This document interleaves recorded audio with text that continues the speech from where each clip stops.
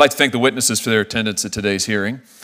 I'd also like to highlight two empty chairs today, which I save for two invited witnesses who apparently don't share your commitment to discussing these issues. One chair is for TikTok. Parents, if you don't know what TikTok is, you should. It's a Chinese-owned social media platform so popular among teens that Mark Zuckerberg is reportedly spooked. For Facebook, the fear is lost social media market share. For the rest of us, the fear is somewhat different. A company compromised by the Chinese Communist Party knows where your children are, knows what they look like, what their voices sound like, what they're watching, and what they share with each other. TikTok claims they don't store American user data in China. That's nice, but all it takes is one knock on the door of their parent company, based in China, from a Communist Party official for that data to be transferred to the Chinese government's hands whenever they need it. TikTok claims they don't take direction from China. They claim they don't censor. In fact, in a letter submitted just today to this committee, TikTok said this: "No governments, foreign or domestic, direct how we moderate TikTok content. TikTok does not remove content based on sensitivities related to China or other countries. We have never been asked by the Chinese government to remove any content, and we would not do so if asked." That's what they say, and without objection, I'll enter the whole letter into the record. But that's not what former employees of TikTok say. Today, the Washington Post is reporting that TikTok's Chinese parent company imposed strict rules on what could appear on the app, in keeping with China's restrictive view of acceptable speech. Former employees said company officials based in Beijing had the final call on whether flagged videos were approved. The former employees said their attempts to persuade Chinese teams not to block or penalize certain videos were routinely ignored, out of caution about the Chinese government's restrictions. One former ByteDance manager, that's TikTok's parent company, ByteDance, said this: "They want to be a global company, TikTok, and numbers-wise, they've had that success. But the purse is still in China. The money always comes from there, and the decisions all come from there." That's sure a different story than the one TikTok has told this committee in this letter, and that's a problem. TikTok should answer for these discrepancies. They should answer to the millions of Americans who use their product with no idea of its risks. They should have been here today, but after this letter to this committee, they must now appear under oath to tell the truth about their company and its ambitions and what they're doing with our data. The threat isn't just to children's privacy. It's a threat to our national security. We don't know what China can do with this kind of social data in aggregate, what it tells China about our society. They can see who we talk to, what we talk about, where we congregate, what we capture on video. Not all of TikTok's users are just kids. Some work in government or for the military. Others are celebrities or work for major American companies in positions of influence. What does it mean for China to have a window into such users' social lives? Why would we leave that window open? The other empty chair belongs to a company that has helped open China's window on American consumers, Apple. We're accustomed in hearings like this one to hearing about Apple as a good corporate citizen. It encrypts its messages. It limits its own data collection from users and gives them privacy controls. But Apple's business model and business practices are increasingly entangled with China, a fact that they would rather we not think too much about. China is essential to Apple's bottom line, both on the supply and the demand sides of their business. Apple's investments in Chinese production have helped build the scientific and manufacturing capacity of America's greatest geopolitical rival. But Chinese demand is even more critical to Apple's future. And to service that demand, Apple is risking compromise with authoritarianism. The company hosts its Chinese users' iCloud data in China as part of a joint venture with a Chinese government-controlled entity, GCBD. Apple frequently talks about encryption, but where are those encryption keys for the data stored? China. Apple says it has control of those keys, but who knows what that means, and Apple isn't here to tell us. If you've got family in China or business contacts there, you cannot count on iMessage encryption to keep your interactions secure from Chinese authorities. And if you're a Uyghur or a Chinese dissident or a protester in Hong Kong, Apple's corporate values won't do much to protect you. In the midst of the Hong Kong democracy protests, now in their 22nd week, Apple pulled an app from its store that helped protesters and citizens stay safe during violent police crackdowns. Why? Because Beijing pushed for it. Just a few days later, Tim Cook was appointed to chair the board of Tsinghua University's business school. If you're an American user of an iOS, you can't be confident that the Chinese government isn't reverse engineering the platform through their privileged access to it via their joint venture with Apple. With Apple and TikTok, we see two sides of the same coin when it comes to data security. The danger of Chinese tech platforms' entry into the US market and the danger of American tech companies' operations in China. That's one of the most important subjects we can discuss at today's hearing. How does the tech industry's entanglement with China imperil our data security? I look forward to the witness's testimony. Thank you for being here. And now, Senator Whitehouse. Thank you, Chairman. I welcome all of the witnesses who are here.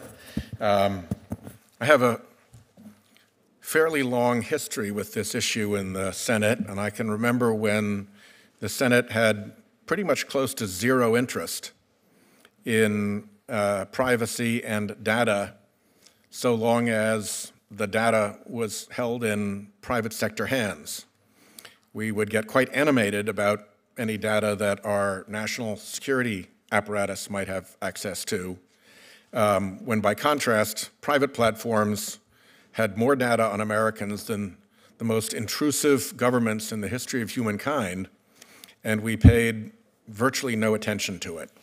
I'm delighted that that wall has come down and that we now see the risks from the huge aggregations of private data in private hands as significant. So I'm delighted that this is a topic.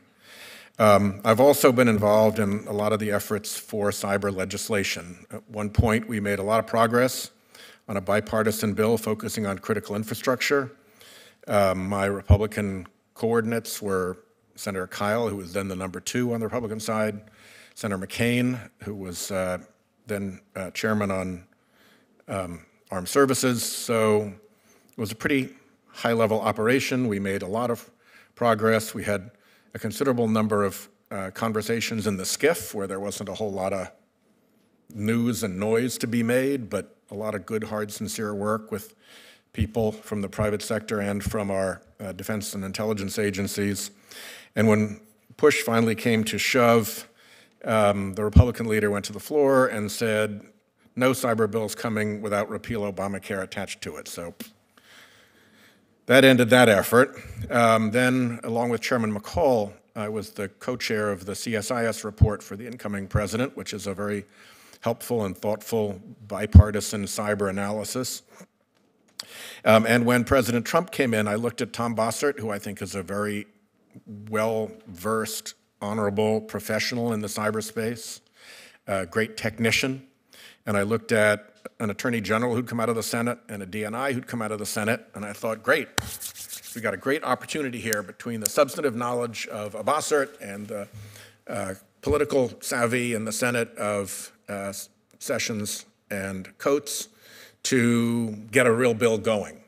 And of course, as you know, all of that has fallen apart. None of them work for the administration any longer, and I honestly couldn't tell you who I should go talk to in the administration about cyber legislation, so low is their apparent level of interest. So I hope that we're finally in a good space to start doing some real work here. In closing up, I have remarks, and I'd like unanimous consent to put them into the record. In closing, I want to make a procedural point here. In the committees, particularly in the Judiciary Committee, we ordinarily operate one of two ways. We either say this is going to be a bipartisan hearing and we work together and we agree on all the witnesses. It's a consensus panels, and the shape of the hearing is agreed to beforehand.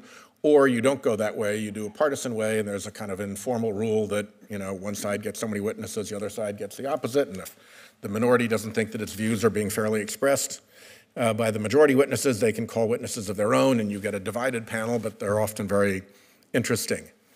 This is a bit of a hybrid. Until last week, we had bipartisan agreement on 2 panels, and all of that changed rather rapidly. I'm not going to get too excited about all of this because the chairman has expressed an interest in trying to make sure that the administration witnesses who we had scheduled will be rescheduled, and I hope that is true. And the panel that actually is here is a panel that was agreed to in bipartisan fashion. But I do believe that if we're going to be doing these bipartisan hearings, then we should see that through all the way through the hearing and not follow the bipartisan path down until the week before and then change to having sudden, unexpected changes made. So I just want to flag that, Mr. Chairman, because I think you and I have done good work and good hearings before, and I want to make sure that our ground rules as chair and ranking member for these hearings are clear with each other. I'm delighted to go forward with this hearing. I appreciate your leadership in this area, and I just want to be very cautious about the hybrid. We're a bipartisan hearing until at the last minute we're not way of doing business. Thank you. Thank you, Senator Whitehouse, and thank you for your long work on this issue. And the senator's alluding to the common goal we both share, which is to have government, or as Senator Whitehouse put it, administration officials come and testify to this committee. And that is a goal that I share and that I look forward to doing with Senator Whitehouse, and we hope for their full cooperation. Now let me turn to introduce the witnesses. Mr. Tom Burt is Corporate Vice President of Customer Security and Trust at Microsoft.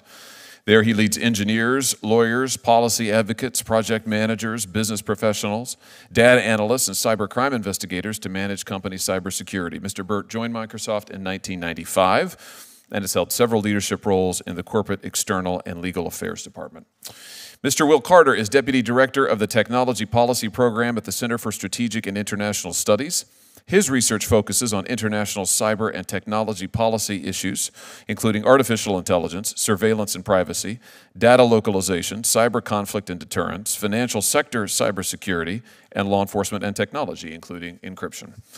Ms. Kara Frederick is a fellow at the Technology and National Security Program at the Center for New American Security, CNAS. Before joining CNAS, Ms. Frederick helped create and lead Facebook's Global Security Counterterrorism Analysis Program. She was also the team lead for Facebook headquarters Regional Intelligence Team in Menlo Park, California. Prior to Facebook, she served as a senior intelligence analyst for a U.S. Naval Special Warfare Command and spent 6 years as a counterterrorism analyst at the Department of Defense. Mr. Klon Kitchen is a Senior Technology Research Fellow at the Heritage Foundation. As Heritage's first Senior Fellow for Technology, National Security, and Science Policy, his research focuses on the intersection of technology and national security, with particular interest in artificial intelligence, autonomous weapon systems, space, and intelligence issues. Prior to joining Heritage, Mr. Kitchen was National Security Advisor to Senator Ben Sasse. Thank you all for being here. I will, in keeping with the tradition of the committee, swear you in before we begin testimony. So if you would rise and raise your right hand. If you repeat after me, do you swear or affirm that the testimony you're about to give the committee is the truth, the whole truth, and nothing but the truth? So help you God. Thank you. All right, and now we'll hear your opening statements. Mr. Burt, we'll start with you. Chairman Hawley, Ranking Member Whitehouse, and members of the committee, thank you for the opportunity to testify today. In my comments, I'll focus on the work that Microsoft does to combat criminal and nation-state cyber attacks, and I'll discuss why government and the private sector must work together in new ways to combat these attacks. The frequency and success of cybercrime exploits continues to grow.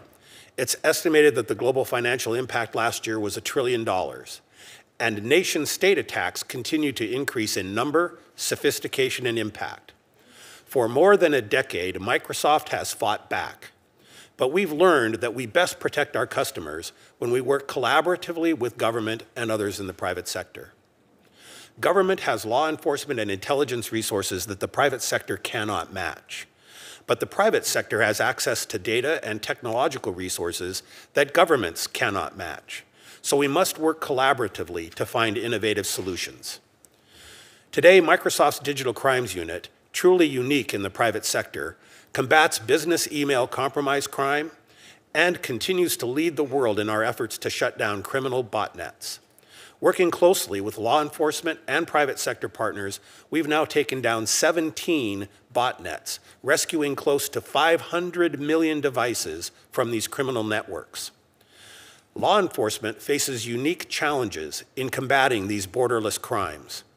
That's why we were strong supporters of the Cloud Act, which modernized how cross-border data can be accessed appropriately by law enforcement.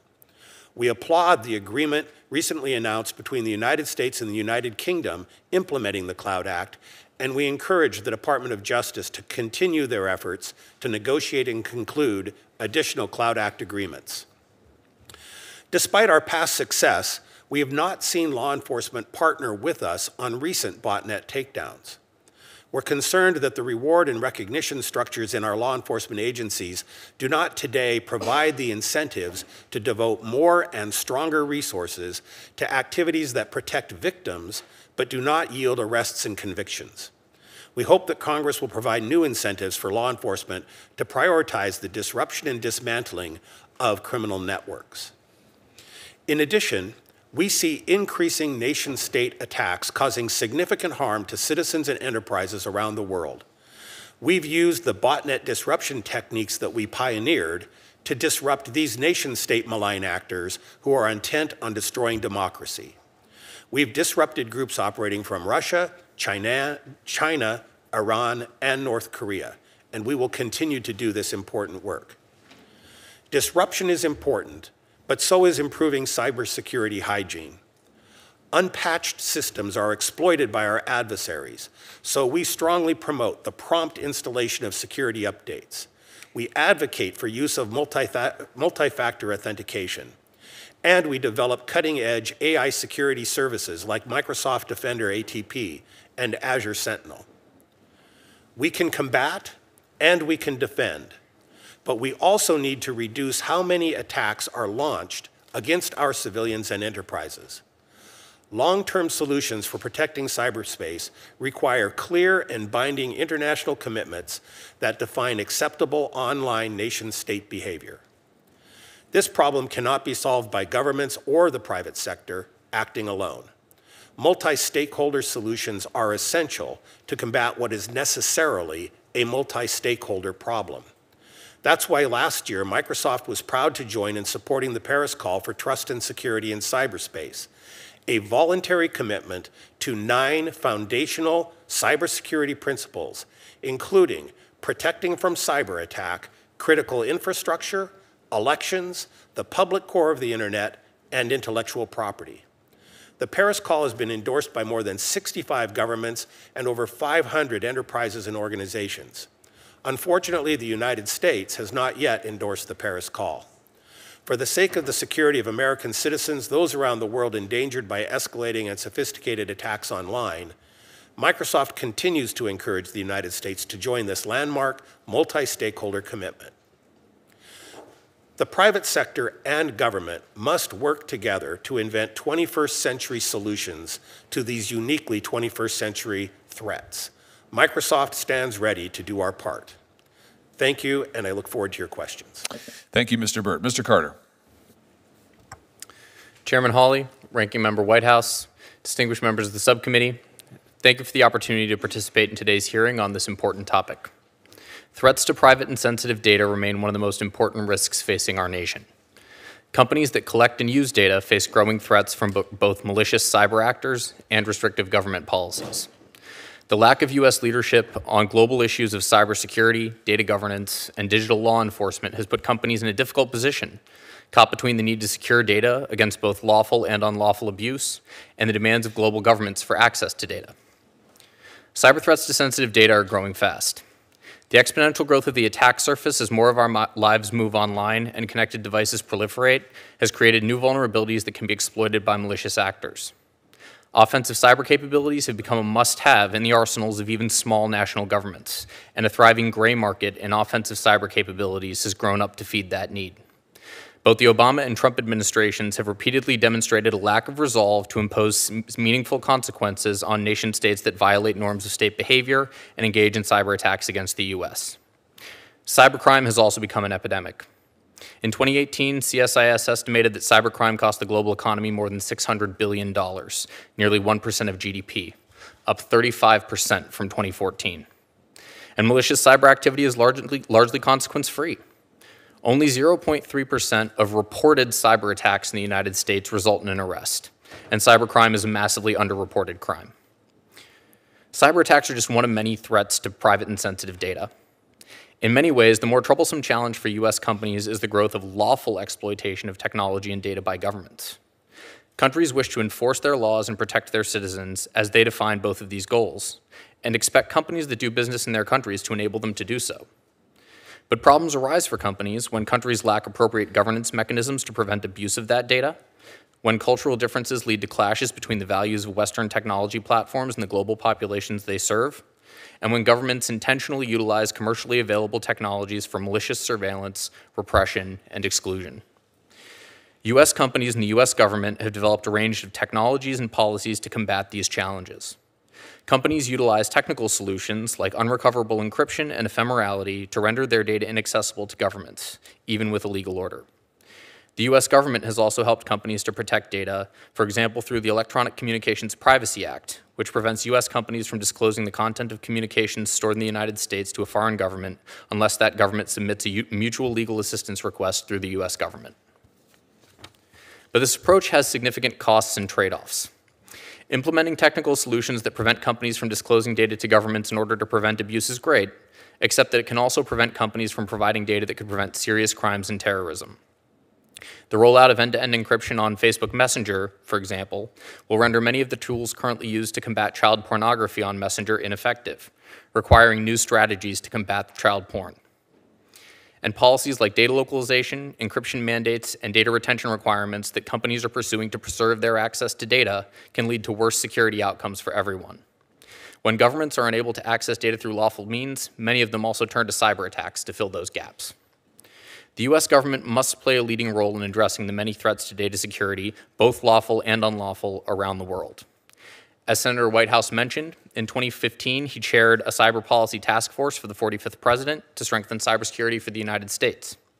Its key recommendations remain relevant today. Incentivizing and, where necessary, regulating the adoption of basic cybersecurity practices and cyber hygiene, increasing penalties and liability for companies that fail to protect data or sell insecure products, and addressing resource gaps through support for fundamental research and workforce development can help to advance cybersecurity around the world. Creating serious consequences for malicious actors is also essential. We must empower law enforcement to effectively combat cybercrime, and we must demonstrate the political will to consistently impose penalties on nation-states that engage in malicious cyber activity, even when it puts a strain on complex security and economic relationships. The U.S. government must also take the lead in developing a functional and sustainable data governance framework for the world. Last year, we produced a report called Low-Hanging Fruit, Evidence-Based Solutions to the Digital Evidence Challenge, which outlined a series of recommendations to streamline cooperation between companies and governments and facilitate lawful and appropriate access to data. Making it easier for governments to access and utilize data that is available in appropriate circumstances and with appropriate safeguards can help reduce the pressure to pursue harmful policies like data localization, encryption mandates, data retention requirements, and government hacking, and put the spotlight on companies that intentionally exploit data to monitor, marginalize, exclude, and oppress their citizens. I thank you for the opportunity to testify, and I look forward to your questions. Thank you, Mr. Carter. Ms. Frederick.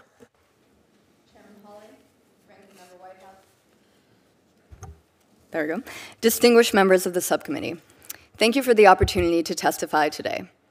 I am here because the growing contest between free, open societies and closed, repressive regimes is playing out on the digital front, and our data will make all the difference. When I worked at a Big 5 tech firm in Silicon Valley, the saying went that we can do more in one day than others can accomplish in a week.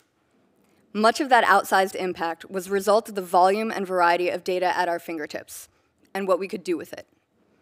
My experience with digital intelligence collection and analysis as a member of the US intelligence community similarly impressed upon me the great advantage of data security, but also what can happen when data vulnerabilities are exploited.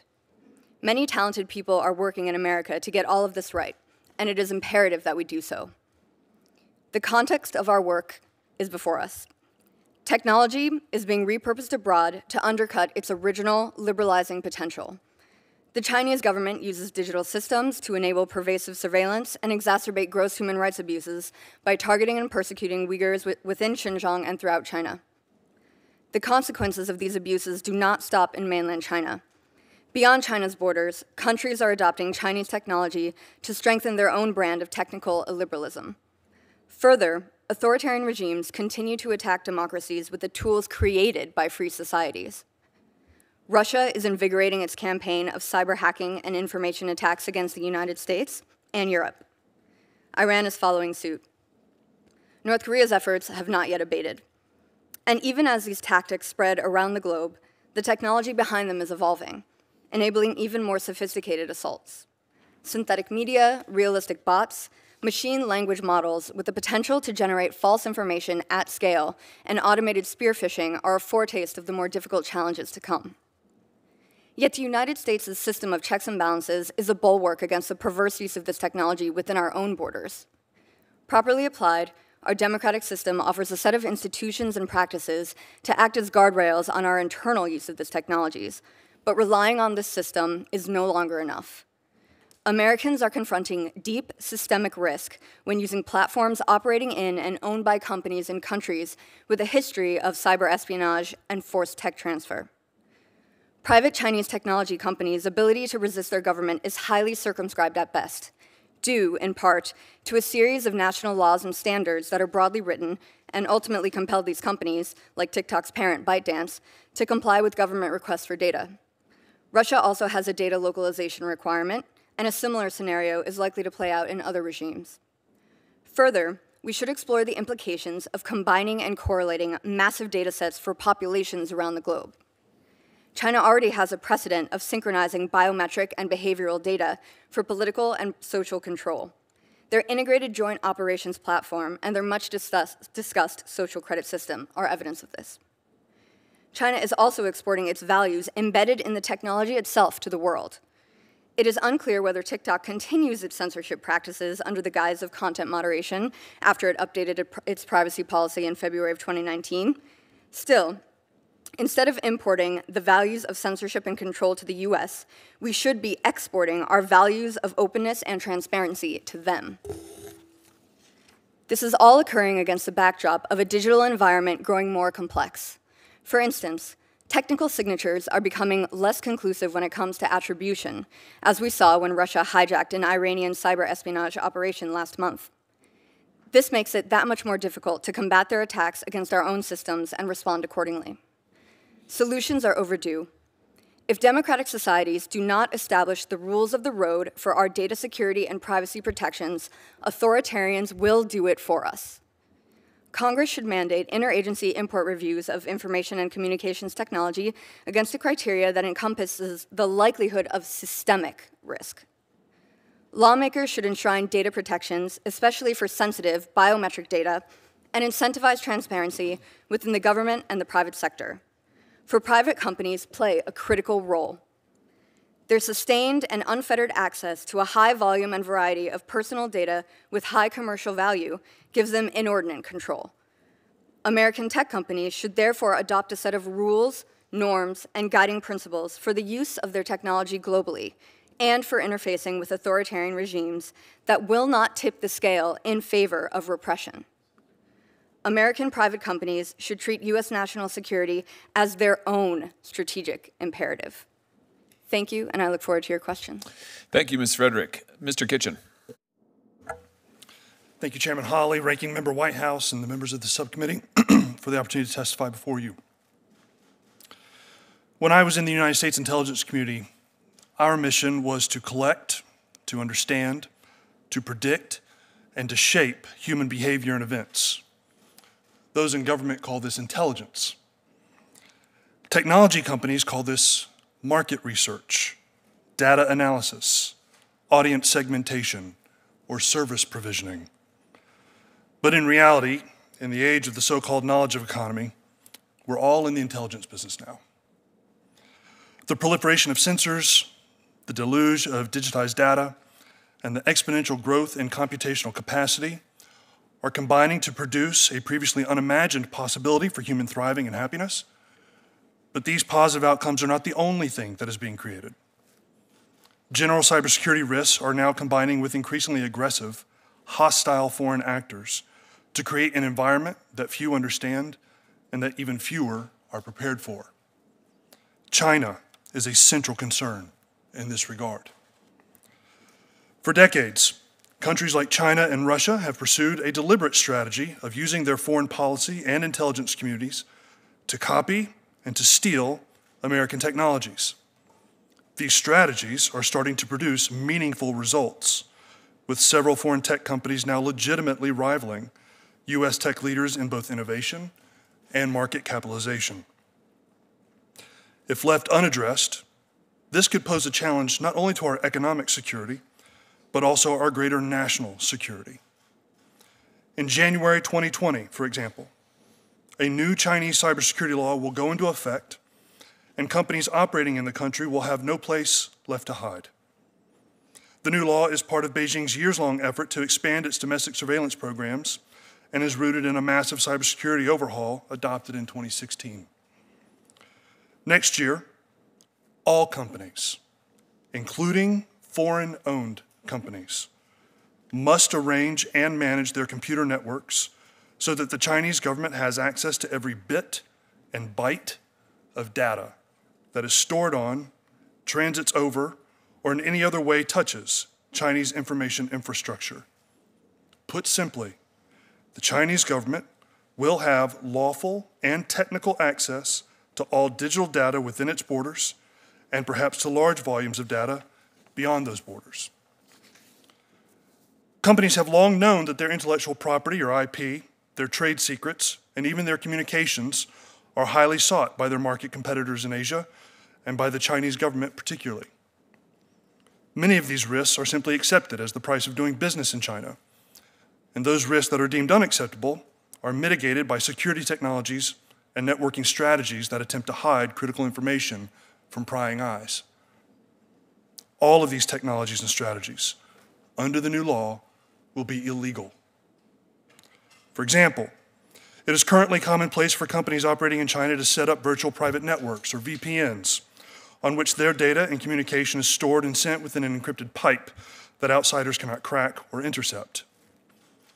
These VPNs and the underlying encryption, to the degree that they prevent access by the Chinese government, will no longer be allowed. There will be no truly private or encrypted messaging in China, no confidential data, no trade secrets, no exemptions. If a company operates in China, it will be required to operate in such a way as to provide the country's intelligence and law enforcement authorities unfettered digital access. The days of paying the IP tax for access to the world's fastest growing market are over. This access will now cost you everything, and this is precisely the Chinese plan. To put it simply, our long-term economic and national security must account for and roll back a sustained campaign of cyber-enabled economic warfare, the likes of which will take a giant leap forward in just 2 months. I have provided amplifying information in my submitted testimony, and I'm happy to answer your questions to the best of my abilities. Thank you. Thank you, Mr. Kitchen, and thanks to all of the witnesses. I'd like to start with TikTok, if we could, and what they're doing with all of the data that they are collecting from American users. And for one thing, I want to get it on the record that TikTok is collecting a lot of data. I mean, a lot. In terms of its terms of service state, I'm going to quote now, that it collects contact details, content you create, and your location. It collects, I'm still quoting, from third-party social network providers and technical and behavioral information about your use of the platform. And it collects information contained in the messages you send through the TikTok platform and information from your phone book. That's a lot of data. It's pretty comparable to what the massive data harvesting machines like Facebook and Google are scooping up.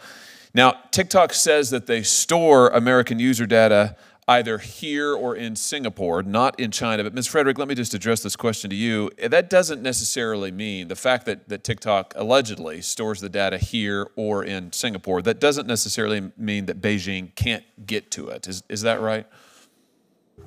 So I think the greater question here is the fact that the laws that apply to the parent company, ByteDance, so that is essentially the problem. There is a parallel app in China, which TikTok, ever since the CFIUS investigation came to light, has potentially made some moves to sort of extricate their dealings with what actually goes on in China, and to do so explicitly. The Douyin app, which is the one in China, is basically like the parallel version of TikTok, but existing in China. So they've attempted to sort of shield themselves by saying, hey, everything that people use on TikTok is US or Western friendly nation based and stored in the US and that kind of thing.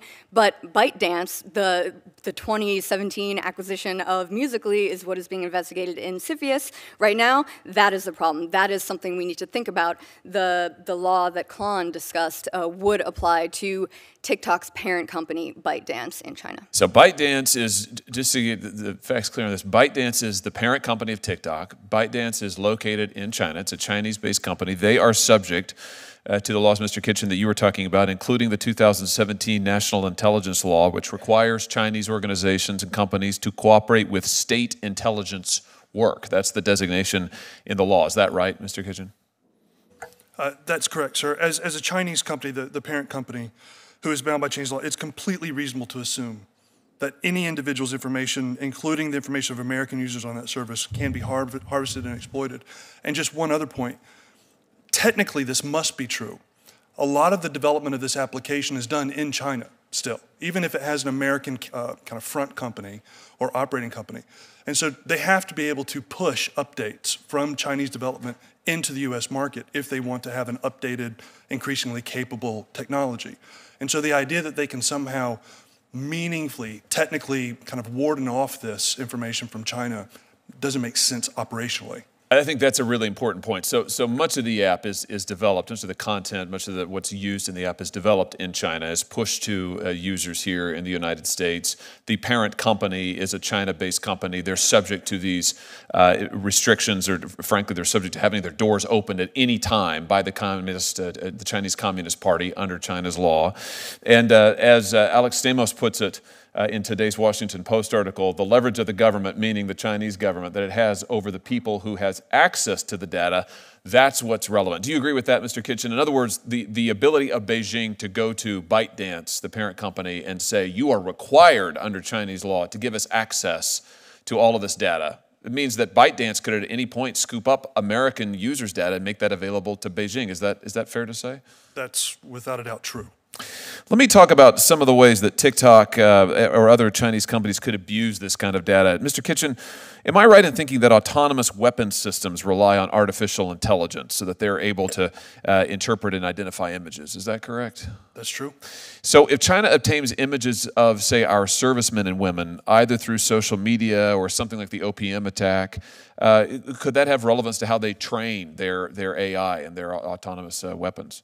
Absolutely. In fact, one of the criticisms of some of the image recognition that China has developed up until this point is that it was Sino-centric, that perhaps they weren't able to operate in Western environments as well as they might. This would be a way of addressing that delinquency. Because of the sheer amount of data and, frankly, imagery that they will get of Western users. Is that what you're saying, Mr. Kitchen? Yes, sir. This will be my final question for you. How can we ensure that TikTok or other Chinese tech companies aren't Trojan horses that are gathering data on Americans and then sending that information back to China to be collected and gathered and used for the Beijing government's purposes? So you're asking me how we can ensure that? I'm not sure we can. The law that I described simply requires access. And anyone who thinks that a Chinese company, even if they have an American portion of their company, can look at the government in Beijing and tell them no, that's a fundamental misunderstanding of how the government in Beijing works. Thank you very much. Senator Whitehouse. Thank you, Chairman. One of the things that I've been pushing for is for kind of a stress test of the NIST framework to see how good it is at actually performing its assigned task of providing critical infrastructure cybersecurity.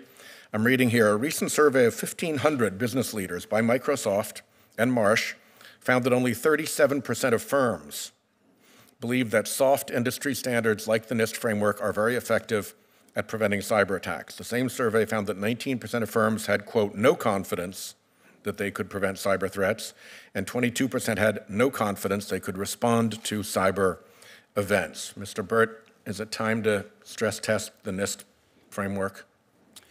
Senator, I think that two things about that survey, which is one that was performed by Marsh in collaboration with Microsoft.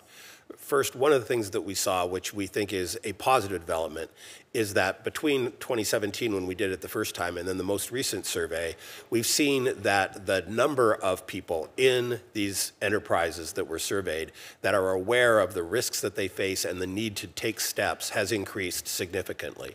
And that's a good thing. But is it enough? It's not enough. More needs to be done, absolutely. The NIST framework, we believe, we actually were one of the contributors to the NIST framework, working with NIST on that. And we believe that the NIST framework is actually a very useful framework for companies to assess. Beats having nothing before. Yep, and companies should be assessing their cybersecurity maturity. We do. It's one of the things that we regularly assess our cybersecurity maturity as a company relative to the NIST framework. And I know from discussions with others around industry in general that increasingly companies are adopting it and using it. I would say one thing, though, that's important here is... but be quick because my time is short. I'm sorry. It's very complex. The NIST framework is complicated, and if you don't have a big IT staff, it can be hard to implement. Correct. And that's why we've built, together with others in industry, we've built simpler tools for small and medium-sized businesses to apply a simpler version of the NIST framework.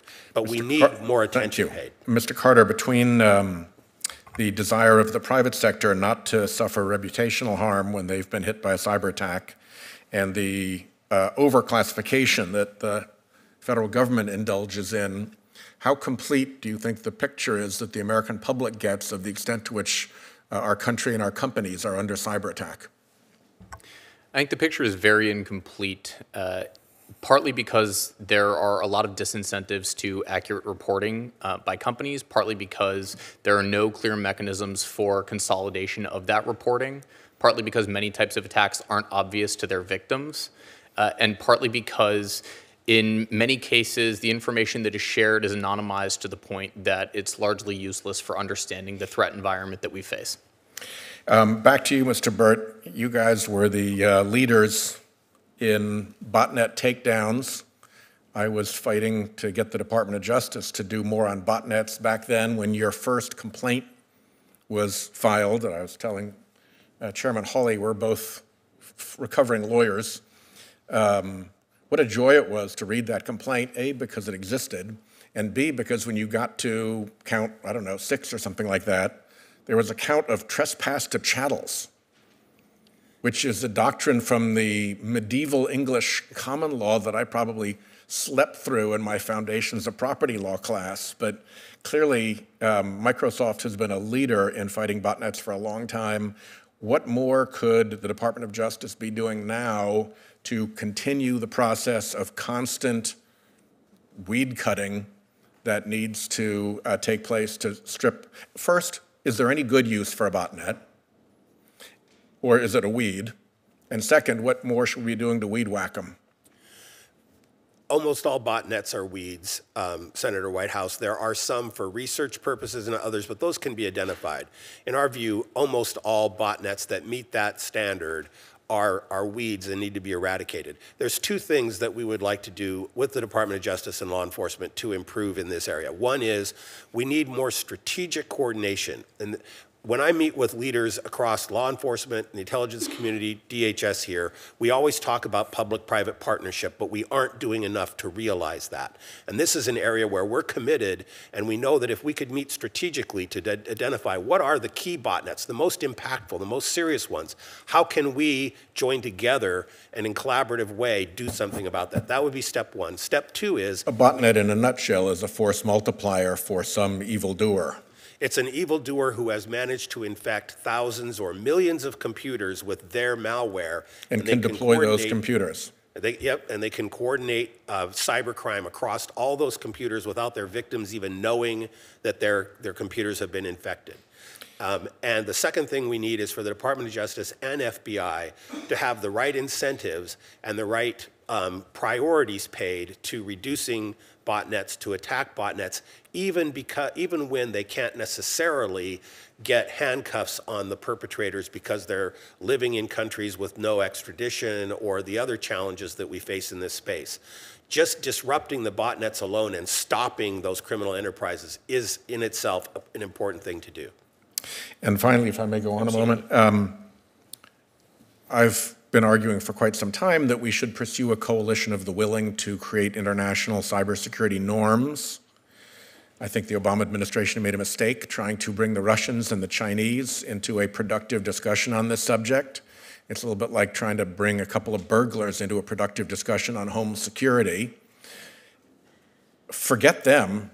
I would consider that it would be wise for us to, as a nation, try to set norms with countries that share our values in a secure and safe internet. And to that end, I'm wondering if you believe that the Cybersecurity Tech Accord that the private sector entered into and the Cyber Peace Institute that the private sector has also stood up eliminate that need, or whether this is a pursuit that government should still engage in. It's absolutely a pursuit government should still engage in, Senator Whitehouse. The Cybersecurity Tech Accord is a group that Microsoft initially set up, but now we have over 120 companies from around the globe who work together to endorse key principles of cybersecurity for their customers, but also to articulate the view of the tech community on key issues about cybersecurity policy and appropriate norms. The Cyber Peace Institute is a newly established nonprofit to be based in Geneva that is going to do work that is not happening elsewhere in government or the private sector to really bring transparency to the impact and of nation-state cyber attacks, the harm, the human harm that these nation-state cyber attacks cause, and to work to increase resiliency around the world to these attacks. Those are both important, but what you said is absolutely right. The United States must join with other like-minded countries to establish enforceable norms of nation-state behavior. And if that means we can isolate those countries that refuse to abide by those rules, so much the better. At least we will have that isolation clear. But we need the United States to play a stronger diplomatic role. There's two pending United Nations efforts underway, one that was initially sponsored by the United States, one initially sponsored by Russia. They're working side by side to try to establish norms of conduct for cyberspace. And we are working on both of those processes to try to ensure that they are productive and result in useful outcomes. But those are both areas where we need the United States to be actively engaged in pushing for these norms. Maybe even with international sanctions to back up the norms. Mr. Chairman, thank you for letting me go on beyond my time. This is a good hearing. Absolutely. I have just a few more questions. Mr. Kitching, let me come back to you. I've become increasingly concerned about the willingness of some American companies now. We're talking about TikTok, a Chinese-based company, but American companies to store data and the tools necessary to read that data in China. And I want to think about Apple for a second, which provides cloud services in China. Now, for a long time, Apple stored its encryption keys in the United States. But beginning last year, it moved its encryption keys over to China for the data that's stored there. Let me ask you what I think are some simple questions. Encryption keys, first of all, are what you need to read things like protected emails and text messages. Is that right? That's correct. So if you have the encryption keys, you can read private communications that are stored in the cloud. Have I got that right? That's correct. Now, Reuters report last year stated that because Apple chose to move its encryption keys to China, and I'm quoting now, Chinese authorities will have far easier access to text messages, email, and other data stored in the cloud. Do you agree with that, and can you talk to us about the implications? Yeah, so I think the short answer is I do agree with that. There is a distinction to be made.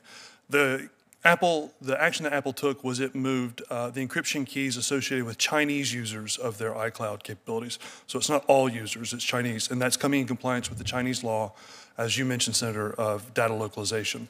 That being said, in your opening statement, you raised a very good point that by having the unfettered access or the significant access that they likely enjoy, they will gain greater insight into the inner workings of Apple's iCloud accounts and their broader technological capabilities, which could then allow them to do a great deal more in terms of collecting outside of those borders.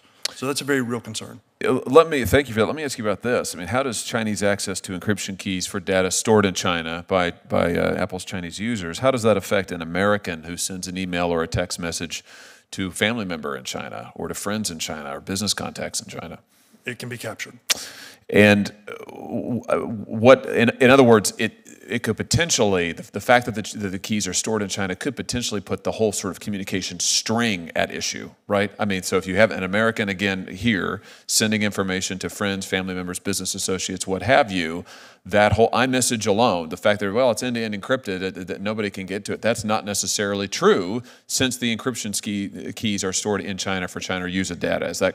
Am I correct about that? That's right. If there's essentially any Chinese node within that loop, it potentially compromises the entire network. Let me just ask you this, and you alluded to this in your last piece of testimony. Would you trust any sensitive data being stored in China? In other words, would it concern you if your location data, for instance, was stored in China or email data?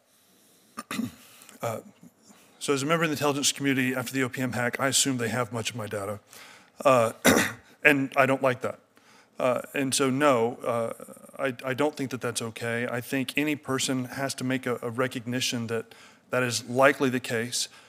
And the real change now is that these governments and the technological capabilities themselves are becoming sufficiently big to where that's a real problem. Up until this point, it's been theoretical.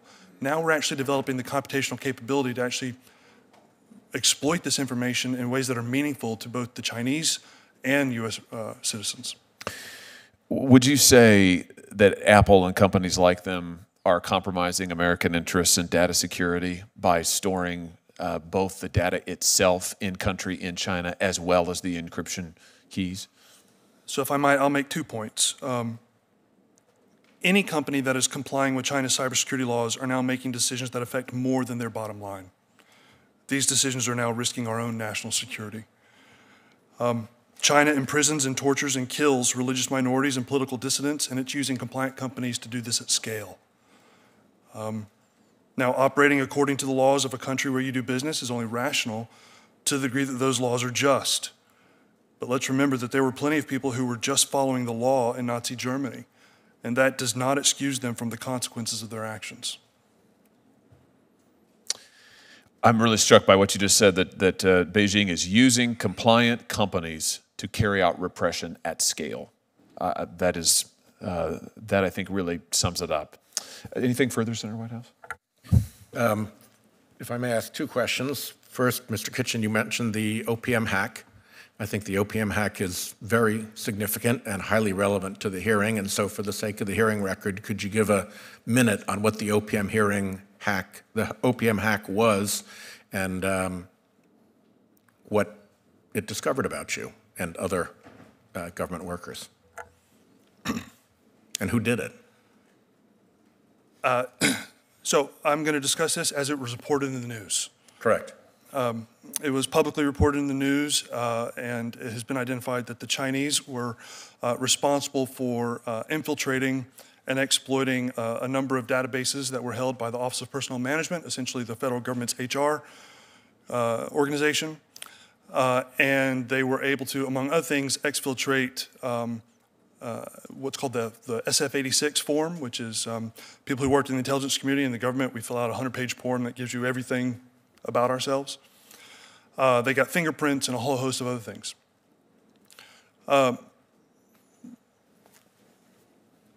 This information, it's hard to scope just how that information couldn't be used. In terms of, if you thought about it as a counterintelligence threat, you could look at the individuals who had been processed with those SF-86, how they had been allowed to enter into the intelligence community, and if it was your objective to place, a spy within that community, well, you would have the ability to determine what is the perfect legend for that person. How do we optimize them so that they can get in with as little difficulty as possible? You now have that information. If you wanted to simply build a profile on the types of people who were in that community, you could do that. Now, there was some original, we made ourselves feel better by saying that certain agencies weren't involved in that information, but again, their absence, you can use that to discover who they were by exclusion. So if you're under a State Department cover operating overseas, but you're not in that database, Guess what? they know who you are. Yeah. So these are just some of the obvious kinds of things. But the broader problem is that this is going into a broader strategy the Chinese are operating. It's called the 1,000 Grains of Sand strategy, where they're just building a mosaic of insight and awareness that is a catastrophic national security concern that we have not yet dealt with. And Ms. Frederick, if an American company has access to enormous amounts of personal data of an American, let's say it's a Google or a Facebook, and they are trying to monetize that, what are the constraints on them doing business with either a foreign company that fronts for the government or even a foreign government directly and selling as they would to any other customer the information that they offer or the service of providing information that they offer? Because sometimes they don't tell the customer the information. They just say, trust us, we'll do it, and we'll hit all the people that you want to hit. What are the restraints on an American corporation doing that with a foreign government, or were they front corporation for a foreign government? So the problem here is the restraints are deficient. There is not enough transparency. Right now, we don't even have granularity into what these American companies are necessarily collecting. And I alluded early on to the bulwark that sort of prevents abuse, right? The system that we have in place that is critical to make sure that this data by Americans isn't exploited. Facial recognition is topic in this area. The problem is we haven't figured it out yet. And that's what I mean by the rules of the road haven't been set. The US government doesn't really have that much transparency into the behavioral data, the biometric content, everything that even American companies are sucking up. So that is a problem. I think we basically need to work together. Public-private partnerships are critical in this way. And we need to draft or help you all draft legislation that puts the proper constraints on this. That basically says data matters, that there should be value for your data that is propagated throughout the American populace. So I think we basically need to do better in that regard. Mr. Chairman, I think willful blindness seems to be a theme among our platforms. They don't want to ask the questions because they don't want to hear the answers. When Facebook is doing something as obvious as selling political advertisements and accepts payment in rubles, you'd think that somewhere in the genius's apparatus, somebody might have thought, I'm selling political ads in my home country and the payment is denominated in rubles. What might that mean? But they didn't care to look, they didn't try to look, they didn't want to look, they wanted to cash the rubles and move on. And then when they improved their genius strategy in trying to prevent foreign interference in our elections, they went all the way to making you create a shell corporation. But Facebook doesn't even require that the shell corporation that's buying the political advertisement disclose who's really behind it. So if you were to set up Boris and Natasha LLC as a phony Delaware shell corporation, Facebook would happily sell you political advertising time, even though it would be obvious to an ordinary person that something is up. And this business, as Ms. Frederick said, of trying to figure out how you create the incentive so that willful blindness is no longer a successful business model where the security of the United States is at stake, is something worth our attention. I thank you for the hearing. Thank you very much. Thank you to all of the witnesses for being here. We'll stand adjourned.